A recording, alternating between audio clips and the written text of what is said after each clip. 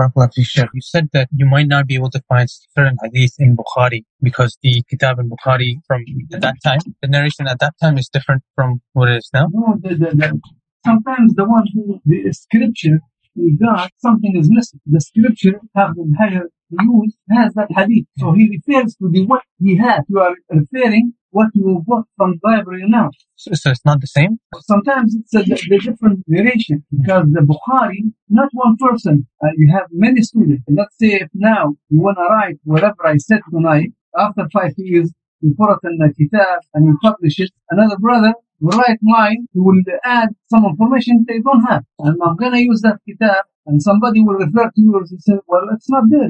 How come, from where did you bring this? The narration different. And he has a lot of students. So the Bukhari didn't come to us from one way. From